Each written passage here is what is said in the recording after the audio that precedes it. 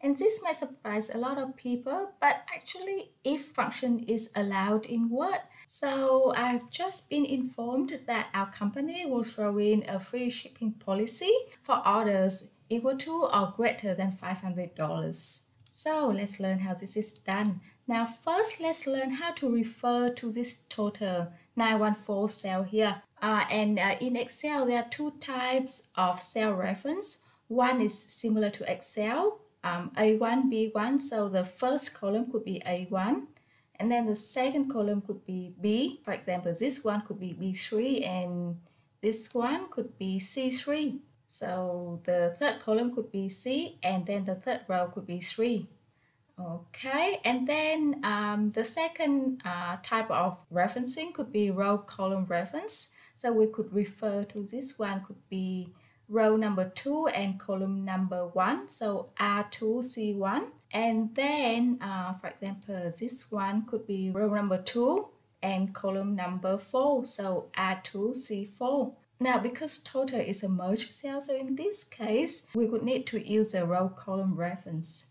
So, okay, go to table layout, formula, and type the formula as you could with Excel. So if now this 914 is row number 1, 2, 3, 4, 5, row 5, and column number 1, 2. If R5 column 2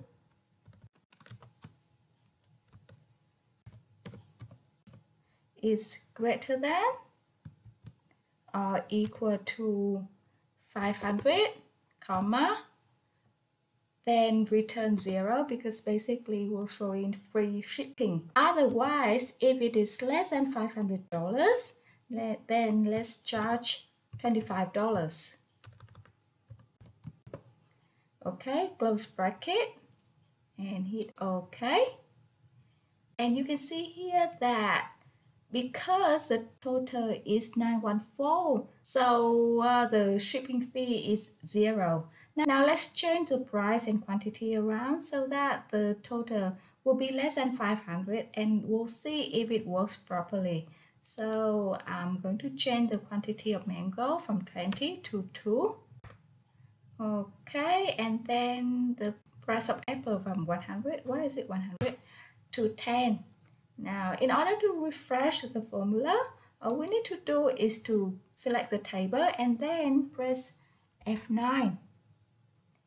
And you can see here that now, since the total order is $104, so what automatically insert a $25 shipping fee. And so it seems to be working properly. So now all we need to do is to calculate a grand total. Now the grand total in this case will be the total plus shipping fee. So it could not be sum above. It could be sum, let's say this is row number 5 and column number 2. R5 column 2, and then the shipping cost could be row number 6 and column 2. All right, close bracket and hit OK. And our problem is solved. And that's it. Happy learning and see you in the next lesson.